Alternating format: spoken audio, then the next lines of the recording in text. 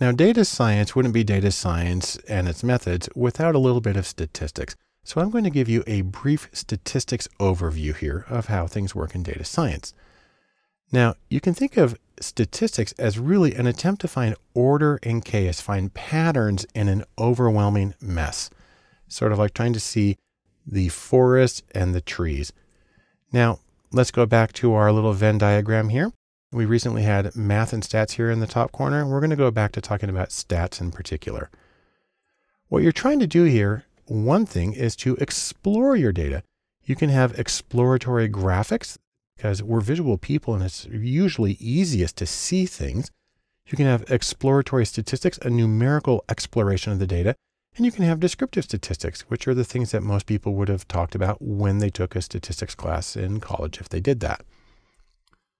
Next, there's inference. I've got smoke here because you can infer things about the wind and the air movement by looking at patterns in smoke. The idea here is that you're trying to take information from samples and infer something about a population. You're trying to go from one source to another. One common version of this is hypothesis testing. Another common version is estimation, sometimes called confidence intervals. There are other ways to do it, but all of these let you go beyond the data at hand to making larger conclusions. Now, one interesting thing about statistics is you're going to have to be concerned with some of the details and arranging things just so. For instance, you get to do something like feature selection. That's picking variables that should be included or combinations. And there are problems that can come up. There are frequent problems, and I'll address some of those in later videos.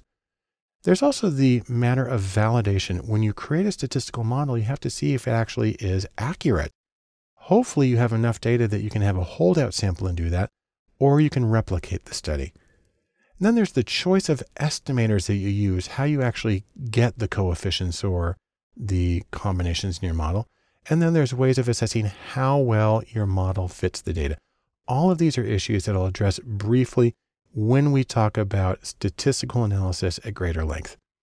Now, I do want to mention one thing in particular here, and I just call this beware the trolls. There are people out there who will tell you that if you don't do things exactly the way they say to do it, that your analysis is meaningless, that your data is junk, and you've lost all your time. You know what? They're trolls. So the idea here is don't listen to that. You can make enough of an informed decision on your own to go ahead and do an analysis that is still useful.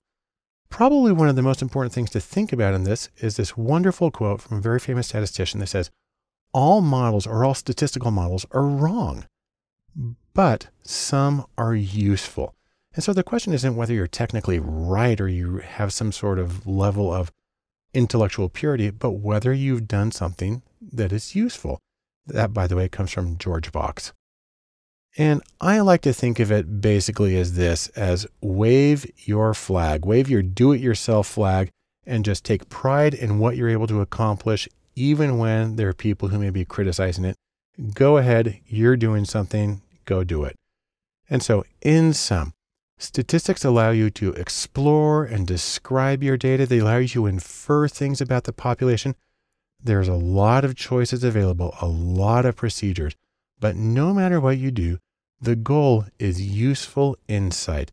Keep your eyes on that goal and you will find something meaningful and useful in your data to help you in your own research and projects.